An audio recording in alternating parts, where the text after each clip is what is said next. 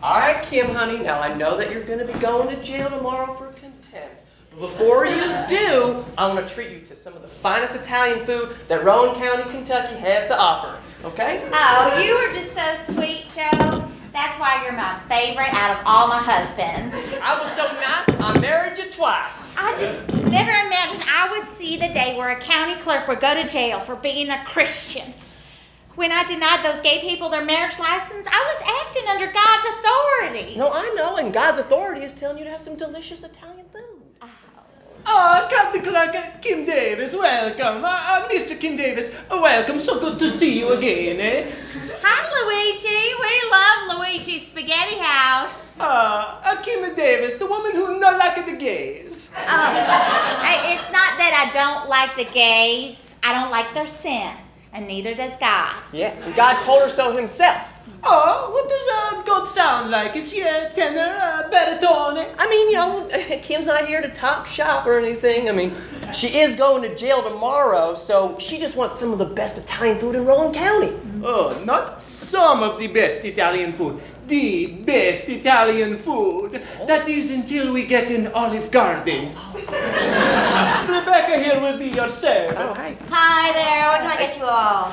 Oh, can we hear your special? You know, actually, I'm not gonna serve you guys. What are you talking about? Well, the sun just went down, and it's Friday, and after sunset, and I'm a Jew. So, I can't do labor. God's authority. But you showed up to work. Are you saying that I can't do my job in order to protect my religious freedom? Oh, no, certainly not, no. So sorry.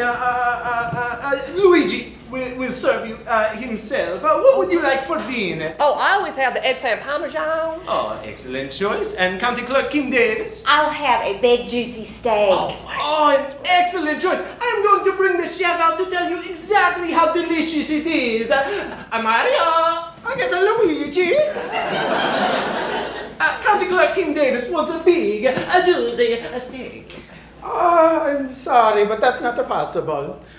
What do you mean? The butcher came in today with the delivery. Oh, yes, but 5 minutes ago I converted to Hinduism. So no beef. God's authority. Oh, well, we wouldn't want to interfere with God's authority. No. So I'll just have the chicken piccata. Oh, sorry again. The poultry chef is a Muslim, and the chickens wasn't slaughtered according to the Muslim dietary law. So there's no chicken. God's authority. Alrighty then, I'll just have the Italian clams and linguine. Oh. Sorry, number 3. Yeah, the sous chef, he's a 7-day Adventist. So no clams. God's authority. Oh.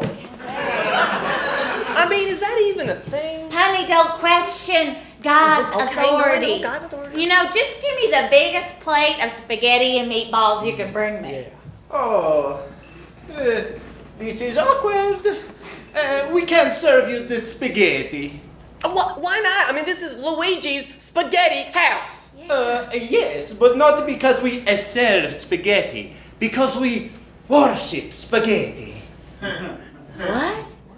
What kind of church worships spaghetti? Yes. Luigi's church. The Church of the Flying Spaghetti Monster. Huh? Sorry, God's authority.